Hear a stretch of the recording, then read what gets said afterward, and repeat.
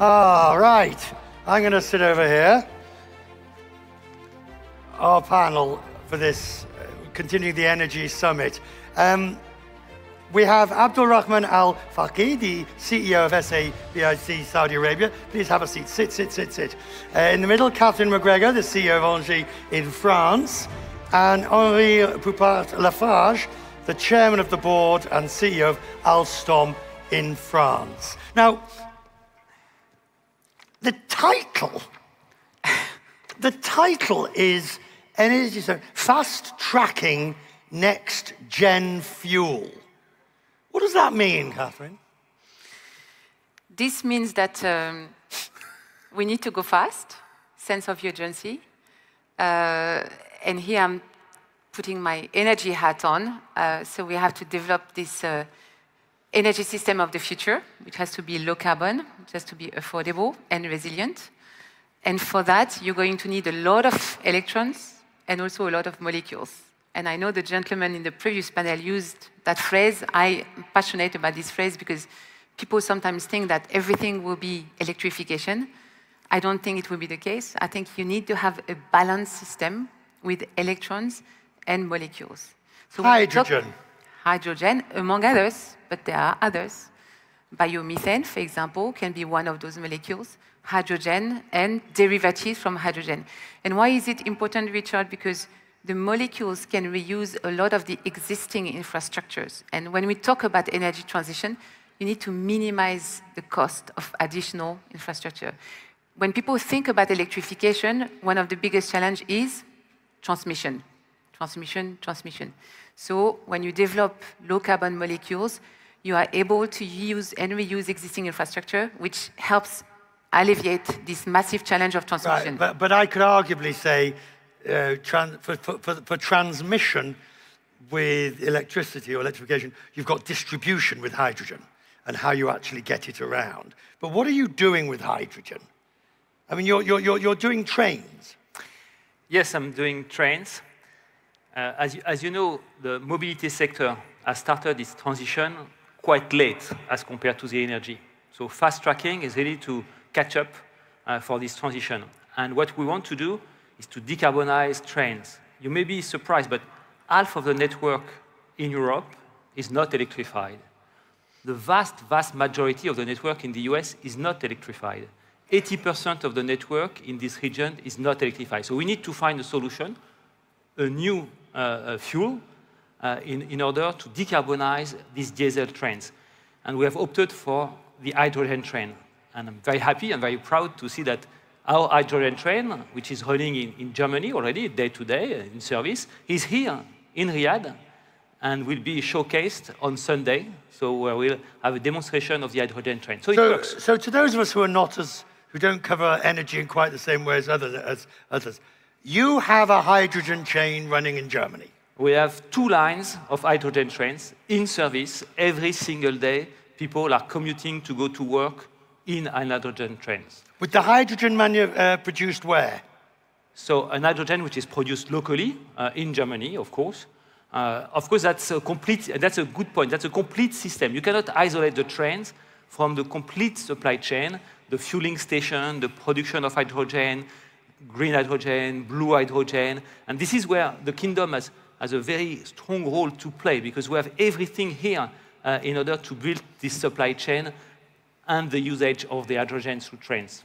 You have an advantage here in the sense of you have the funds to develop and to introduce this new technology. We have more than the funds, Richard. I think we are using the hydrogen for a couple of things. The first one, use it as a fuel. We already use it as a fuel. We use it to produce chemicals like methanol and ammonia, and we use it mainly right now to decarbonize our footprint. And the hydrogen is one of the best molecules right now that can decarbonize our processes and our operations. How easy / cheap is it to manufacture and produce hydrogen, and how easy will it be to take it to scale? It depends on which color you are talking about. Ah, as indeed Yes. John Defterios said. Exactly. So if it is the blue one, I think it is one of the cheapest here in Saudi Arabia. The same thing in the green one. I think the best, cheapest that you can find, that we can produce it here also in Saudi Arabia, because, I mean, we have the resources. Let me just pause you for one Please, second next to me. please. Does everybody know the difference between green, blue, and different hydrogen? White and chairman of SABIC. Well, oh, yes, you do. Does anybody not know the difference? Right. In a sentence, what's the difference? It is all hydrogen. It is the same molecules. It is H2, no different. It depends on the source, where does it come from. So if it's come from an oil and gas, they call it blue. If it's come from water, it is green. If it has come from nuclear, it is whatever you want to call it. If it's come from underground, it's white. But it's all hydrogen. It's all hydrogen. Do you have a preference which hydrogen you use?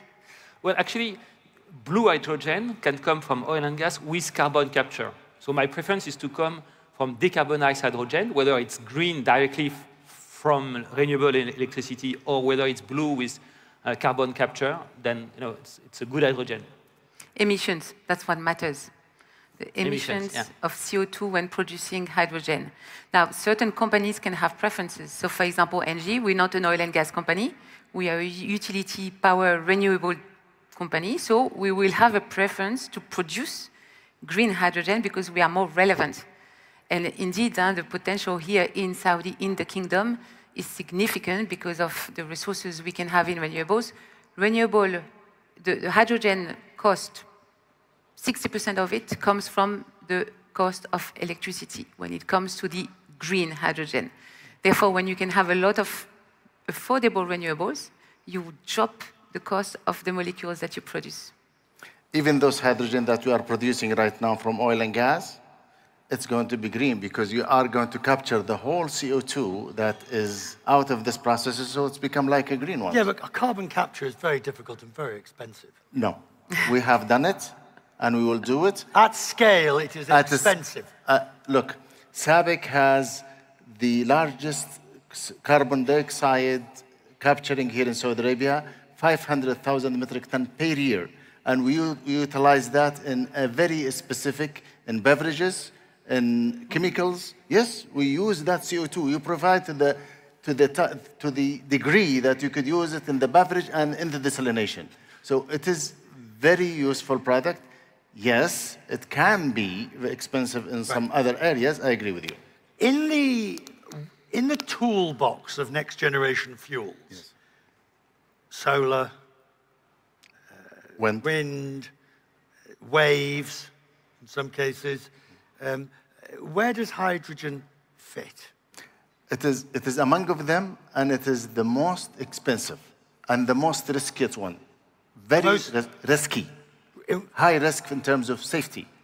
It is unsafe at this point of time. It needs a lot of innovations. What? A lot of technologies that you could use it safely, you could transport it safely, you could store it safely. He's running trains with it. Yeah, you can, but it need to have it in a more safe way. If you want to transport it between regions, it was very, very difficult.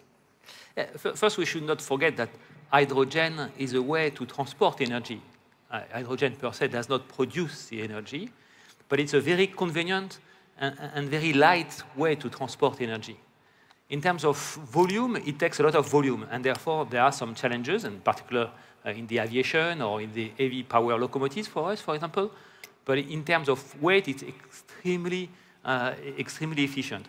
And just to react to that, I mean, the safety authorities in Germany, which are not known to be extremely lenient, have approved the train. So there are ways of securing the safety, both of the fueling stations, because of course it's important, but as well as the train in itself. So I'll go back to the safety one. You might use it in the trains, but how can you use it in the cars and everywhere? How can you use it in the houses? How can you use it everywhere? Yeah. So it's need to have a lot of measures for safety to be used. Maybe another perspective I want to bring regarding hydrogen is that, in this system that we are building, a lot of renewables. One aspect that needs to be developed to complement the intermittency of renewables is flexibility. you need to bring assets which will provide the flexibility to the grid, which means that they can be dispatched on a very short notice. And what's very interesting is today the flexibility is brought by typically gas assets, batteries, of course, huge potential for batteries, but hydrogen, given the flexibility that electrolyzer who produces the hydrogen will become potentially provider of this flexibility.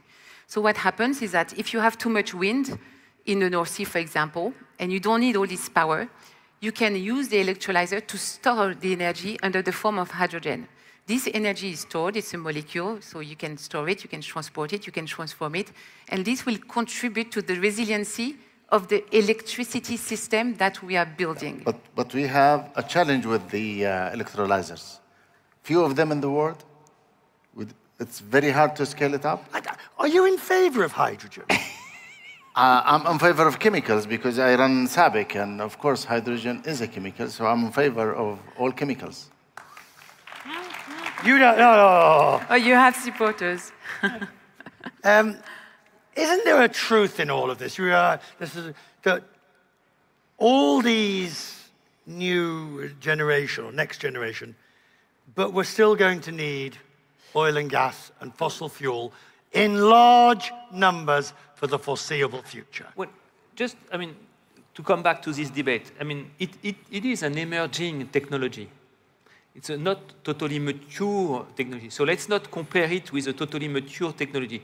We are going to work on that. All of us in this room, a few years ago, nobody could have predicted that the solar will get to grid parity. If you take 10 years ago, nobody could have predicted that. So we need to be very modest in the way this technology will evolve. It's true that there is steps in terms of efficiency for electrolyzers, it's step in terms of cost for producing hydrogen, for consuming hydrogen, but that's a moment where we should showcase, experiment, complete system to make this technology more mature. It's right, but who then bears the responsibility and thereby the cost of the risk and the cost of developing these things? Catherine, who do you want to pay? Because you're prepared to put your euro into the pot, but you want the government. Well, we need frameworks that gives us the visibility, that gives us a market that functions. Once we have these rules, some stability, we can operate because we can make, or today, including, by the way, in this complicated interest rate environment, we can make good renewable projects work for our customers through PPAs, so we sell the energy directly to them. They're very pleased because they want green electrons, they want the visibility, they want to know the price. So we are finding customers for these renewable projects, so we are contributing in obviously decarbonizing the mix, and we are able to develop and make those projects with the right returns for our company and for shareholders. As you go to the next level of requiring things like hydrogen or others that will have to be, there needs to be greater investment, and I wonder who bears the brunt of that cost? And for hydrogen, to be honest, what we need also is regulation, settlement on this discussion on colors. And you talked about the colors. I think we need to go back to CO2 emissions and just look at how polluting is this hydrogen, and for the least polluting, then have more subsidies, more help, having a common terminology, I would say, on hydrogen, which is not the case today. Everybody has their point of view, which obviously doesn't have the emergence of a global market, because we are going to need to see the emergence of a global market. We have enjoyed, as you know, in Europe, the flexibility of LNG that has helped us in this gas crisis that we've just experienced. So the idea is that, hey, this H2 market, if we can manage to get it global, it would be fantastic to help bring resilience to the system. But for that, you need to have a common ground, you have to have a common terminology, common regulation, and frankly, we are far from that. Going to the costs, I want to bring some reality and facts of the figures, but don't tell me that I'm against hydrogen, by the way. But this is what happened. Hydrogen cost in 2021 was about $3 per kg. You're talking about $300 per ton. Now in 2023, the cost between $5 to $8 per kg. So that means the cost has been increasing, and the innovation and the technology has not come to the point that it can reduce that cost to the level that's... Why has it gone up? Because the innovation and technology has not helped in order to reduce that cost. And also that there is a demand that is starting in that hydrogen. This is turning into similar, you know, aviation is a subject I know something about, but the arguments over SAF, sustainable aviation fuel, that can't be produced in sufficient numbers and can't be produced at a cost that the airlines would find that they can pass on the cost to the passengers. If I may, there's a fundamental difference today between the hydrogen trains and SAF, is that SAF is today, it's not a technology today. I mean, there is no plane running today. So we don't have any clear technology and clear roadmap to get a plane in the coming months and years. Hydrogen, the technology is working, so it's more how we can make it more efficient, so it's more mature in that respect than what is SAF. I mean, how to make it more efficient, more scalable, and that's what we are doing, and that we want to work with all our partners. But the technology is there. And we know that when I'm talking about SAF in aviation, I'm talking about the biofuels. Biofuel, the biofuels that are currently being used, but for a small percentage. Yeah. But what it's taught me is that these are great ideas, but they're very expensive to introduce, and someone has to pay for it. Yeah, and biofuel will only be a small share of SAF. What you will need also is to have e-kerosene of some kind, so again, derivative of hydrogen to resynthesize the biofuel or the e-fuel. So you will need a mix of solutions as always. But back to my point, we really need to take into account that the mobility sector has just started this transition. So again, remember what it was at the beginning of the energy transition. There were a lot of instruments, again, how to push solar panels where they were costing like 4 times greater than oil, how to push wind, and so forth. So you have always a mix of public subsidies, private funds which want to invest in the technology of the future, maybe some regulation, which are also helping some transition of the energy. So the mobility is just at the beginning of that, and we have seen that for electrical car in Europe with a new regulation pushing in one direction. So all that is going to be developed in the coming years and coming decades. We need to catch up. Hence this issue of fast track. We need really to go fast. Can we do it? Can we create? Yes, we can do it. I suppose. Is it realistic? Well, do we have the choice? We need to find in terms of mobility. We need to find the right mix. I'm personally convinced that we are not going to get to this mobility transition without a modal shift. So the share of the different modes of transportation will have to move, in particular toward trains, which are which is good for you. Which is good for the population, for us as well, but for the population primarily. And I think that is being recognized. So that it's not going to be one size fits all, one single fuel, one single solution. It's a way to reinvent mobility, a way to reinvent the different modes of transportation themselves, one by one, their share of different modes. We're just about out of time. Optimistic? Yes, we can do it. Sorry? Yes, we can do it. Optimistic? Very optimistic. But in the downtrend of the economy, sometimes it is hard to say I'm optimistic. But for the fuel, especially for the mix fuel and for the energy transition, I'm very optimistic. But I'll tell you one thing. Why we are talking about hydrogen now? Most of the people think that we are talking about hydrogen because it is going to decarbonize the emissions and the carbon footprint of the industry. It is one of the solutions, by the way. There are so many other solutions. Circular carbon economy is one of the most important things.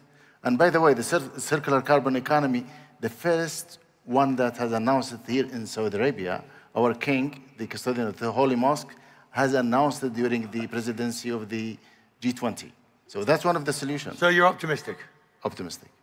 Okay. Yes, optimistic. Timing might be a little bit elastic, but I'm very optimistic about Give me an idea. Are we talking weeks, months, decades? We have to be a bit patient, but we'll get there. I'll take that as decades. Decades. Decades. I'm very optimistic. I think most of the networks, for example, have set as a target in 2035 to get rid of the diesel trains. We'll get there. And for all of you who are going to take the hydrogen trains, in addition, it's much more comfortable than the diesel one because it does not vibrate, it's very smooth. And it doesn't smell. So it does not smell. So you see, it also improves the passenger experience. And with that, ladies and gentlemen, I look forward to doing an interview with you all on a hydrogen train. Exactly. Thank you very much.